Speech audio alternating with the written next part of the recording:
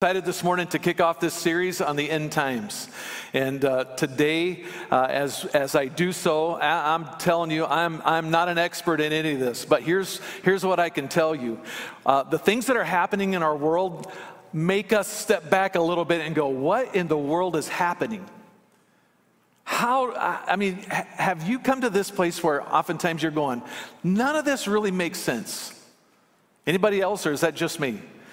I'm trying to make sense out of a lot of things that are going on, and honestly, if we're just looking at it with our own human eyes, it doesn't make sense. But it's incredible when you take time to look into God's Word and realize how much of what's going on in the world is right here in a book that was written 2,000 to 3,000 years ago. To details, it's incredible. So I'm excited. You know that 30% of what's in the Bible is prophetic. It's prophecy. And most of that prophecy is about the end times. And so I think it's very appropriate for us to take time in the next 4 weeks. We're going to do that in the morning service and the evening service. So eight service times we're going to be doing this, and I'm excited. I know that there's going to be some information that we're going to be privy to that maybe we haven't heard before. Some of it might just be refreshing to us. But what we hope in the whole big picture of this is that it's motivational and inspirational for us to stay focused and to be doing what we're supposed to be doing right here in this world, knowing that the signs of the times are telling us that we're near the end. I believe that with all of my heart. I'm so glad that you're here today. I don't know if you came today just because we're talking about the end times, or if you really love the church. You love God's house. How many of you love God's house? I mean, you love to be together. You love to worship together. How many of you are looking forward to heaven? Man, you know what? We get just a little bit of a glimpse of heaven when we come together to worship together like this. What do you think we're going to be doing when we get to heaven?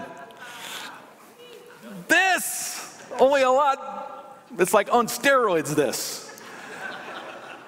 We're all going to be together worshiping God, and so we get just a little taste of heaven, and that's why I think it's important that we say, you know what, I'm not going to miss. I'm going to be in church. I'm going to be there to worship because I love God so much. I love Jesus. I love His people, and I love to worship Him, and we have an opportunity to get just a little glimpse or a taste of what heaven's going to be like, and you never know who you're going to touch and impact and influence and make a difference in their life, because that's what we're called to do. The Bible says in Hebrews chapter 10, verse 25, let us not neglect our meeting together as some people do, but encourage one another, especially now that the day of His return is drawing near. Over and over, Jesus gives us glimpses into the fact that He is coming back. He's coming back. We need to be ready. We need to be watching. We need to be reaching. We need to be doing all that we can. And I have to say with Scotty Gibbons, who was in this pulpit last week, I love God's house, I love God's people, I love God with all of my heart, and I want to do all that I can for Him. So I'm excited for this series. Acts chapter 1. In Acts chapter 1, Jesus is with His disciples. He's getting ready to ascend into heaven. He's been crucified, resurrected. He's spent about 40 days with his disciples. And this is His words at the beginning of Acts. He says, don't leave Jerusalem, but wait for the gift that my Father's promised. He's talking about the Holy Spirit.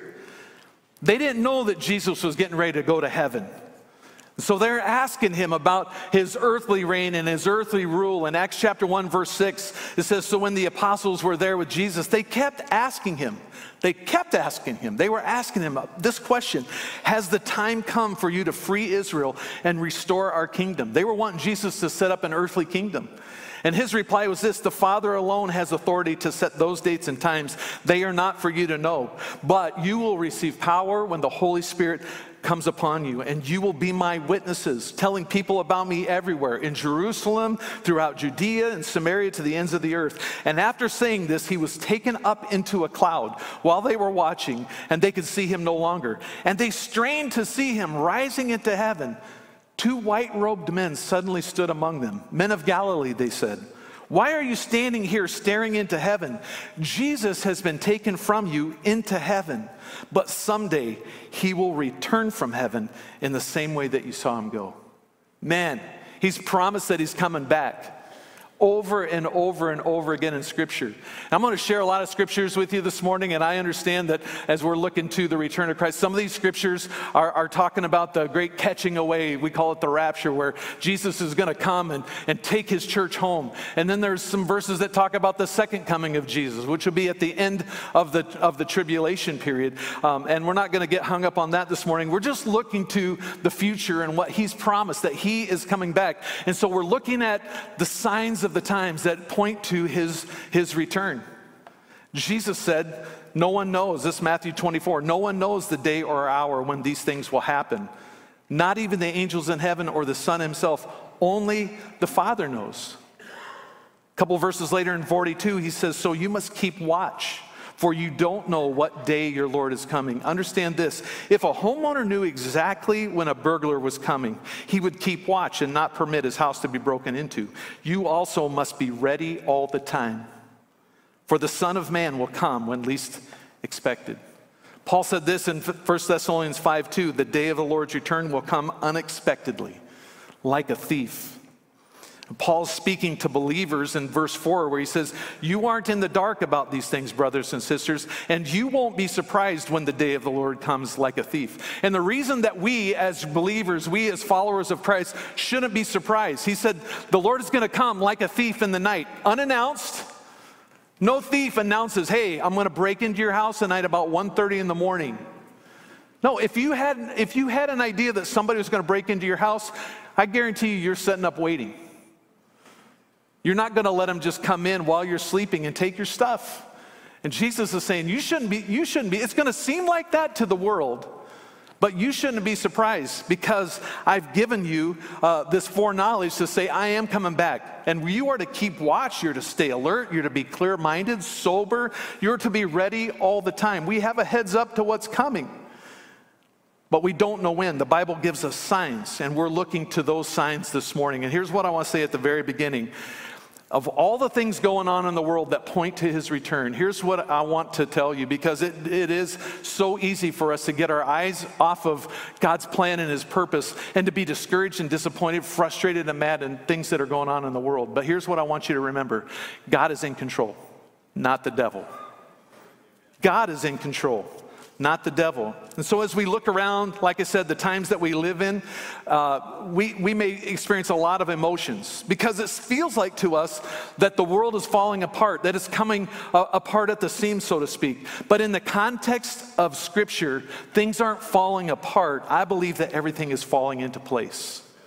I believe with all of my heart that we're living in the end of times. I don't know how close, I don't know how far away. It sure feels like it's near, and it's an exciting time for us as Christians. I remember as a child, probably 3rd or 4th grade, back in the 70s at church, we watched a movie called A Thief in the Night.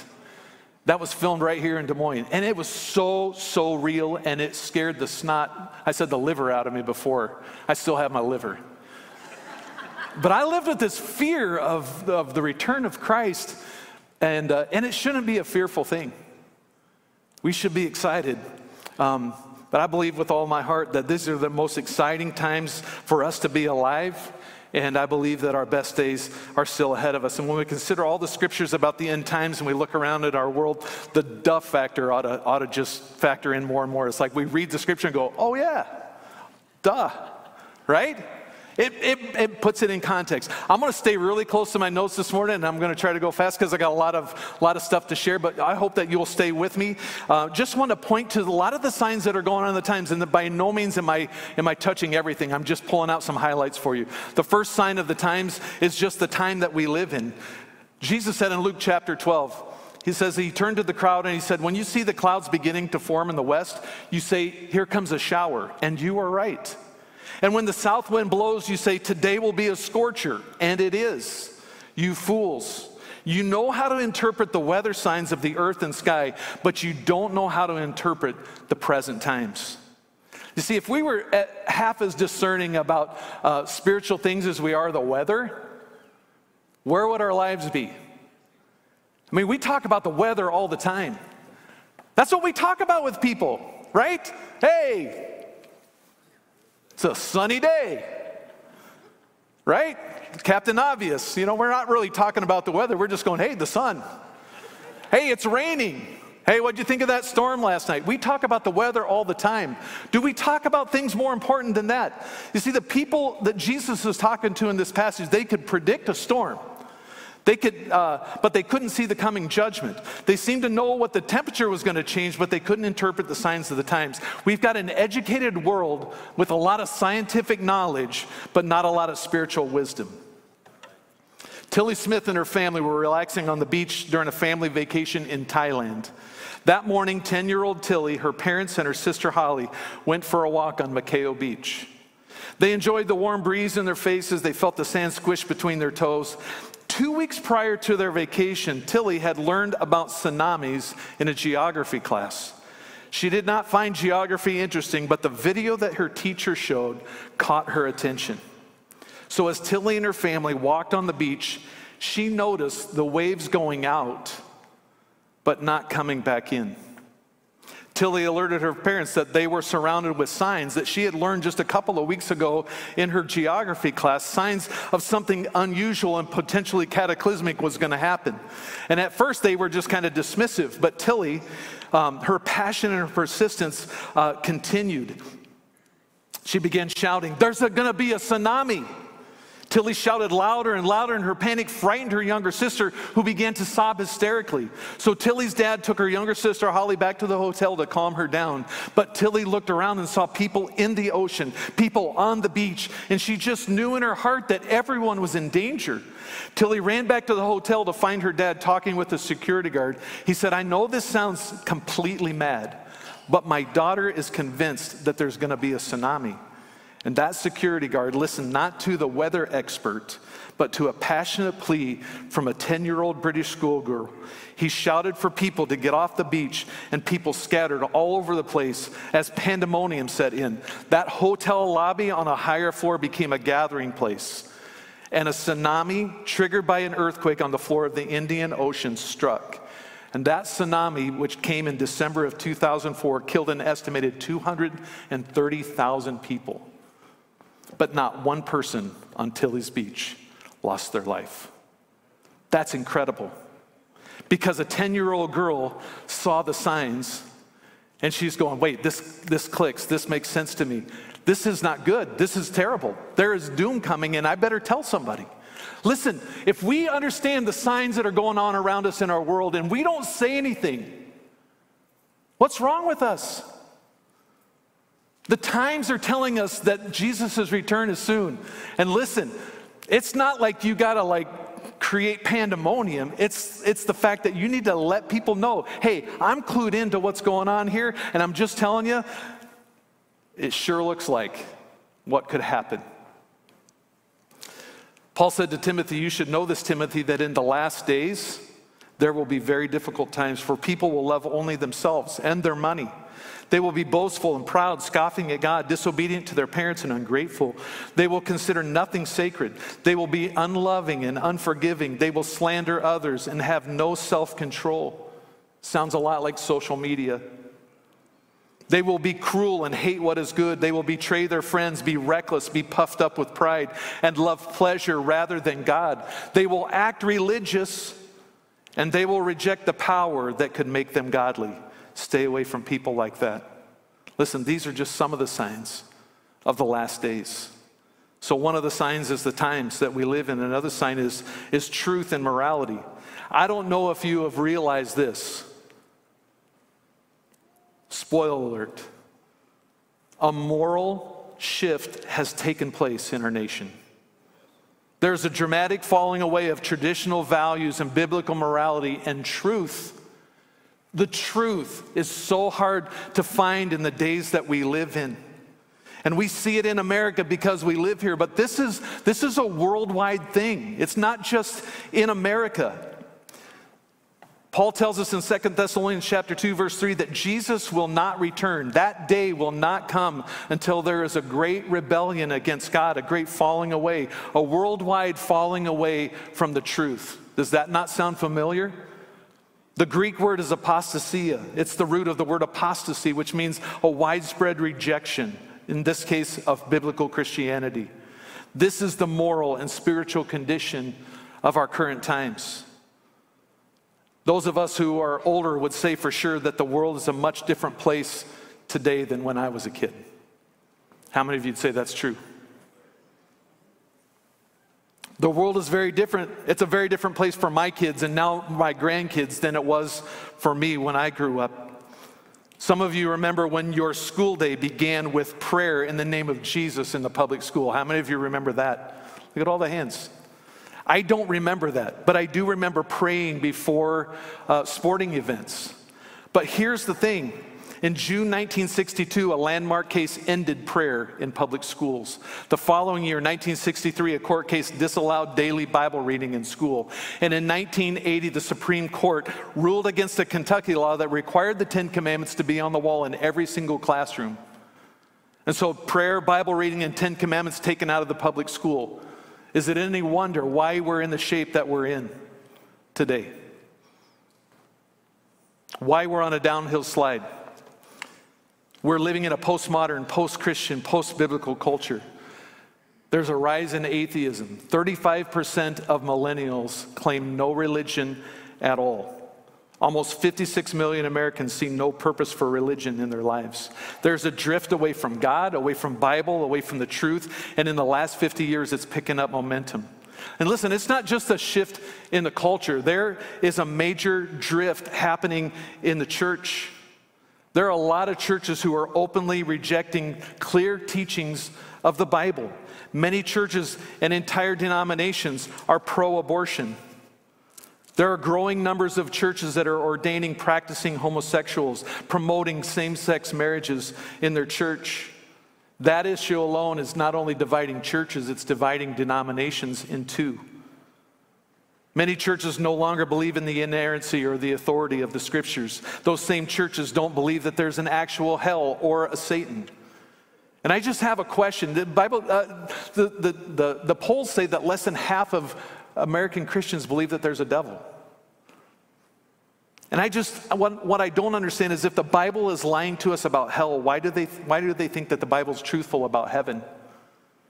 If there's one thing that is wrong and an error in the Bible, shouldn't we just throw the whole thing away? It's either true or it's not. There is a real hell. There is a real Satan. There is a real heaven. And I'm going there. I'm choosing heaven. I hope that you do too. Jesus is coming and I want to be ready.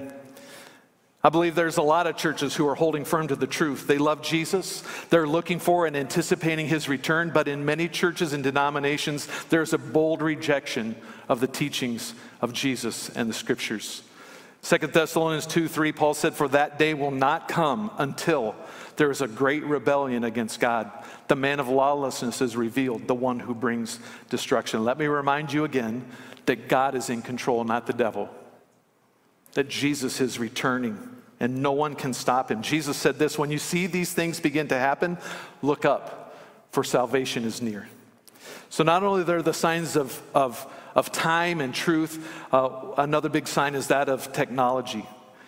Daniel chapter 12, verse 4, a very prophetic book, said this, "But you, Daniel, keep this prophecy a secret. Seal it up in the book until the time of the end, when many will rush here and there, and knowledge will increase." In the end, it will be marked by people going to and fro, going here and there, and knowledge increasing.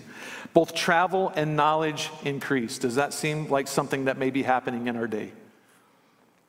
You see, about 100, 120 years ago, 20 to 40 miles is about as far as you would go with a hard day of walking on foot or maybe riding a horse. Some of you came at least that, and some of you more than that, just to come to church today in a car. So travel, people going here and there. In 1913, think about this timeline. 1913, the Model T Ford was the first car to be mass produced. That's just a little over 100 years ago. The late 1950s was when commercial airline travel became more commonplace. And I would guess that the vast majority of us sitting in this room have traveled on an airplane. How many of you have traveled on an airplane? Just raise your hand high. The vast majority of us. How many of you have traveled internationally? Does it sound like our day? People will be going to and fro. and knowledge will increase. Has knowledge changed in our lifetime? I don't know if you've seen this before, but Buckminster Fuller, that's quite a name, came up with a knowledge doubling curve. And he came up with these stats that until 1900, knowledge doubled about every 100 years. But then at World War II, in 1945, it was estimated that knowledge was doubling at a rate of every 25 years. And when he came up with his chart in 1982, he was estimating that knowledge is doubling about every year, about every 12 months. And today, knowledge is doubling every 12 hours. There is almost 50 billion devices connected to the Internet of Things. Things are changing in our world, vastly changing. It's a sign of the times. Travel and knowledge, instant global information. There's a prophecy that's pointing today to our advanced technology. There are, in Revelation chapter 11, mentioned about 2 witnesses. Now the setting for this is Jerusalem, and the setting is during the tribulation. It's actually in the middle of the tribulation period, 3.5 years into the tribulation. So the rapture has occurred, and here these 2 witnesses are allowed to preach in Jerusalem. They're allowed to preach on behalf of God for 1,260 days, which equals about 3.5 years. So we're right in the middle of that 7-year period. And it says that they perform miracles, that they can't be harmed, that God's hand is protecting them, that no one can touch them. There's even talk of fire coming out of their mouths. But after they finish their job, God allows them to be killed. In Revelation chapter 11, verse 7 to 9, when they complete their testimony, the beast that comes up out of the bottomless pit will declare war against them, and he will conquer them and kill them. And their bodies will lie in the main street of Jerusalem, the city that is figuratively called Sodom and Egypt, the city where the Lord was crucified. And for 3.5 days, all peoples, tribes, languages, and nations will stare at their bodies. No one will be allowed to bury them. You see, this event seemed completely impossible at any other time in history before ours. Previous generations would only guess or scratch their heads. How could this be that all peoples, tribes, languages, and nations would stare at these 2 bodies that are dead lying in the street in Jerusalem, that are allowed to lay there for 3.5 days? Some of you have heard of John Hagee, pastors a church in San Antonio. His father, William, was also a preacher. And in the 1920s and 30s, when he was preaching, he preached on the end times. This is a decade or 2 before Israel became a nation in 1948. So we haven't even talked about Israel, and we won't talk about that today, but that will be coming up, I think, tonight in Prophecies Fulfilled. But in his message, he said the end cannot come until 1, Israel is a nation, and 2, until all the world can see the same thing at the same time. And those people in the 1920s, I'm sure they're going, well, how is that going to happen? How hard is it for us to imagine this event? We just pull out our device, pull up our news feed, our social media channels. All of us could be watching the same thing that's happening in Israel at the same time. We're catching the live stream. We're seeing it all happen in real time. Not hard for us to imagine. Do you think this is a sign? It could be a sign. I think it is. It's easy for us to picture because it's real. It's a sign of technology. The advancements of technology are foreshadowed even in the scripture. Another thing is the global financial control. We see in the end times the scriptures of the rise of a world-ruling superpower that's called the beast. And the Bible tells us that he will exercise unprecedented control over people, much like we saw in the Roman Empire, but so much bigger and way more modern. In chapter 13 of Revelation, verse 15 to 17, it talks about the ruler who he will punish and kill those who refuse to worship the beast. Verse 16 says, he required everyone, small and great, rich and poor, free and slave, to be given a mark on the right hand or on the forehead.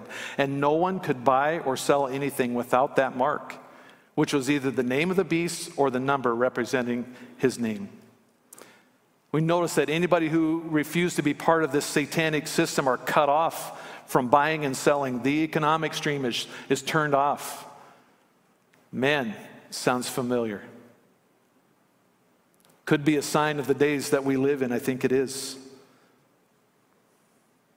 The only way that you could do this would be on a global scale would be with a cashless economic system. Only cashless digital system can you fully trace and fully control the economy, people's money.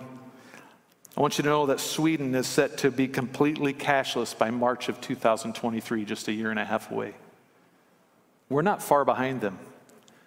Think about how much of your transactions, financial transactions, happen digitally with a credit card or a debit card or online billing or automatic deposit or Apple Pay or whatever it might be, just a tap of your phone and you've already paid for your bill. Not hard for us to imagine, but that's the only way that he would be able to control that. And listen, in the day that we live in, it's not hard for us to see. It's a sign of our time. It's not a stretch to conclude how technology would be a big part of the Antichrist power. Technology might not be the mark of the beast, but it definitely will be used to enforce that. With advances in technology, it creates a potential of some very slippery slopes when it comes to ethics and morals. We talk about human engineering or genetic modifications, cloning, even crossbreeding of animals and humans. There's stuff like that being tested and tried out. There's a new term that has come up, and that's transhumanism. And it's this idea that we make a superhuman. It's the fantasy world. It's Captain America type stuff. They think it can be reality. The idea that we could connect a person's brain to the internet. Listen, when we get to that, if we can get to that time, we've crossed way over. We're in trouble. Potential for problems is great. It's mind-boggling what can happen. So we need to come to this place of realize that the times that we're living in here in 2021 are serious. Listen, I haven't even talked about the signs of wars and rumors of war and changes in weather and earthquakes and pestilence and disease, natural disaster, false prophets, increase of wickedness, and all the events around Israel, the nation. All of those are signs of the times too. These days are so drastically different from any generation before us, and things are changing all the time. No wonder we're stressed out. Things are changing all the time. Just stop and think, what in the world is going on? I'll tell you what's going on. Things are falling into place. Consider what we've witnessed just in the past year, the last 5, 10 to 20 years, and we'll recognize the speed with which all of this is happening. I'm going to ask Pastor Brett and the worship team to come, and I want to conclude by reiterating something that I've told you from the very beginning. The time of Jesus' return is soon. The signs of the times are pointing that we're in that time period, and we shouldn't be worried, we shouldn't be fearful, we shouldn't be discouraged, we should be excited. Jesus said, lift up your heads. Your salvation is drawing near. Lift up your heads, my return, I'm coming, and I'm going to snatch you out of all of this. How amazing is that? We live in a time where it very well could be that when Jesus returns and the Bible says the dead in Christ will rise first, and we who are alive and remain will be caught up together with him in the air to be with him forever in heaven. I'm looking forward to heaven. That should not discourage us. It should just completely encourage us. We're closer to heaven. Come on, people. Heaven. See, that's what happens. We get lulled into, here's what you're saying, and you're Christians. You're followers of Jesus. We've heard all of this. That's in the Bible too. People saying, we've heard all that. Where is his coming? We've heard this from the time we've been born. Me too. But we're getting in on the end of this thing. It's exciting. And I understand some of you got a lot of life ahead of you. And you're going, man, I'd really like to get married. I'd really like to have kids. I'd really like to experience this. Listen, what we're going to experience in heaven can't even begin to compare to anything, the best things that we can imagine of earth. And listen, we're going there. As followers of Jesus, we're going there. We should take as many people with us as we possibly can. This is the best thing you could give to people. The best thing is the hope of eternity in heaven with Jesus. The best thing is the hope of Jesus right here in this world. That I don't have to be discouraged and frustrated and worried about the news. I don't live by the news. I live by this news. This is good news. The good news of Jesus, the promise of Jesus. And he's not let down on one of those promises. What he says, we can believe it. Man, it's exciting. We need to be telling people. How do we respond? We need to be right with God. Your kids, your grandkids, they need to be right with God. We need to be doing everything that we can do to tell them, hey, the waves are going out and they're not coming back in. Right? The signs. Just tell us that Jesus is returning. And what if he doesn't return in any of our lives? We still have the hope of heaven. Because if we don't go up in the rapture and the great catching away, we're gonna go like everybody else has gone before us. But we still have heaven to hope for. Man, that should encourage you. Don't set on the message. Don't not do anything about this. If you know that there's an impending disaster, that doom is coming, that something of cataclysmic proportions is going to take place, would you be like Tilly Smith and say, I'm telling everybody I can, and I'm saying it as loud as I can? That should be the thing that drives us. Heaven. Jesus.